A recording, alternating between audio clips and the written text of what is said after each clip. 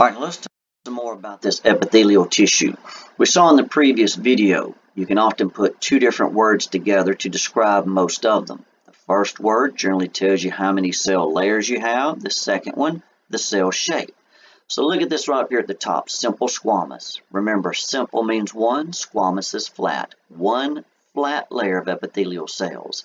Now that is as thin as it gets in the human body. Generally, you see simple squamous layers are where you want things to move. They can still make a barrier, nothing wrong with that, but there are many places where you need barriers that you still need things to move through. And a great example of that are the alveoli. There are millions of microscopic air sacs deep down in your lungs. And look at what makes up the wall around every one of them. That is a very thin layer. That is a simple squamous. One flat cell layer, that is all that it is. So these are very good for covering and protecting, but still where you want things to move. Diffusion of gases, oxygen and carbon dioxide, between the air and the blood, and then between the blood and the tissues are just a few places that you'll find those there. Now we move to simple cuboidal. Now simple, still got one cell layer, but now cube shape. Don't forget histology pictures, they often look round, but since round's not an option, you go with cuboidal. Best place to find these right here by far in your kidneys, the nephrons of these tubes that let some of the plasma leave your blood and enter these tubes. And they're going to reabsorb all the good things in the body you want to keep, and what's left in them goes out the body as what you'd call urine.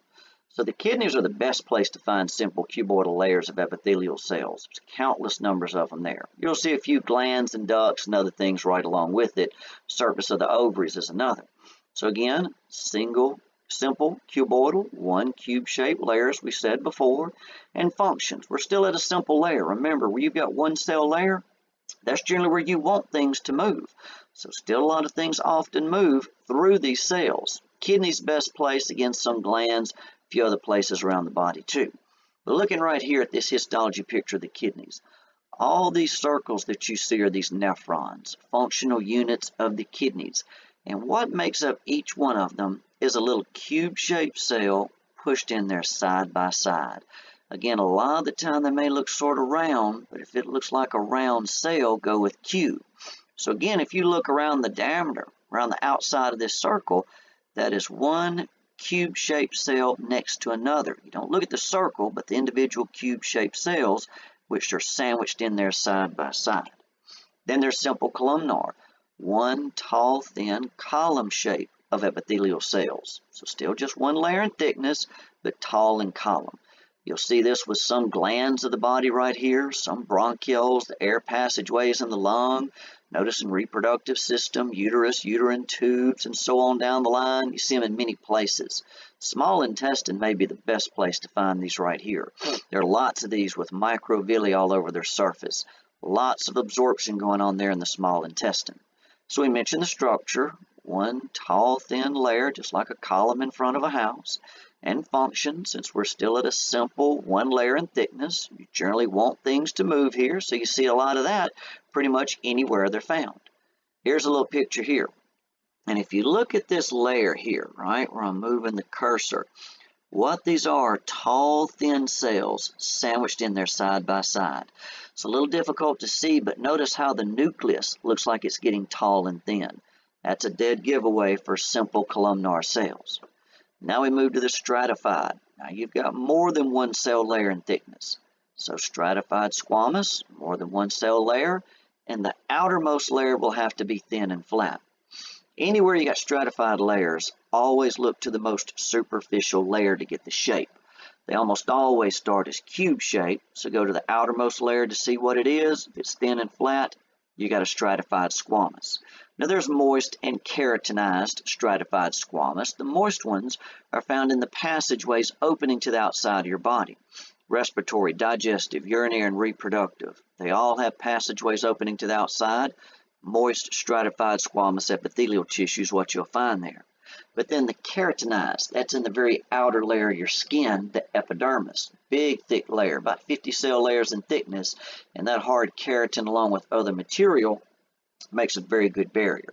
So again with the structure, remember when you've got stratified layers, They usually start off as cuboidal. That's generally what you'll see, but always go to the very outer superficial layer to get whatever your cell shape is. So with stratified, here's where you really have big, thick protective barriers. Again, simple, that was generally where you wanted things to move.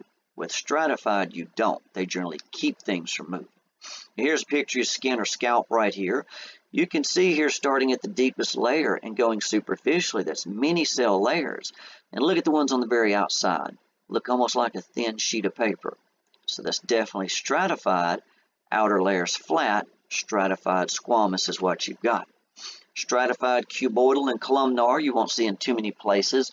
Few glands around the body's about it. So with stratified cuboidal, I mentioned sweat glands, ovarian follicles, and salivary glands. Here's a picture right here of an ovarian follicle, what's also called an oocyte. That's the reproductive cell of the female. And look at what's protecting it here, the corona radiata. It's generally about 2 or 3 cell layers of cuboidal cells protecting it. Once it gets released from an ovary, it's considered outside the body. And that corona radiata, which is that stratified cuboidal layer, gives it good protection while it's outside the body. Stratified columnar. Won't see this in many places. Mammary glands are just about the only one you're ever going to see throughout the book. Notice you can find just a few others, but mammary glands are the most abundant. So stratified, got more than one cell layer. Superficial layer is going to be tall and thin, just like a column. And then you have this pseudo-stratified. Remember, that is falsely stratified. So it's still one cell layer in thickness. It's kind of 2 of them side by side, and one of them's thick on one end, one of them's thin on the other. So it looks like 2 layers, but it's just one. And when you have this pseudo-stratified columnar epithelial tissue somewhere, look for cilia. That's where you find the cilia. And if you look at like your air passageways, your bronchi, all these air pipes going down to your lungs, that's a great place to find it. That cilia is moving the mucus, right? Goblet cells within these epithelial cells produce that mucus. It's just the thick, viscous material, which is protein, ions, and water. But the cilia are always moving it. You get stuff trapped in it as you breathe in air, and you can't leave it there. You got to move it. You'll move it up to the top of your larynx where you'll swallow it. It'll go down to your stomach, and stomach acids kill about anything. So the mucus production is very big with this type right here. Pseudostratified, you think of cilia right along with it. And look at this little outer ciliated layer right here. Again, this right here is coming from an air passageway, and you can see that little ciliated border, and it'd be moving mucus.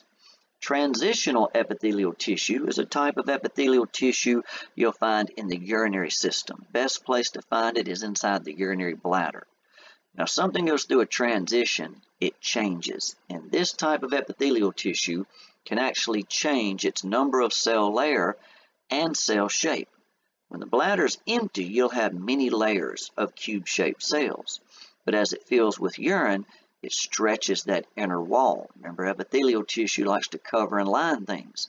So as the bladder fills with urine and it stretches that inner layer, just like a balloon inflating, it'll go down to fewer cell layers and generally out to a squamous shape about the time it's full. So always look to the urinary system for that transitional epithelial. And here you can see it, this little outer border that you see right here, that is the inner lining of the urinary bladder. Great place to find transitional epithelial tissue.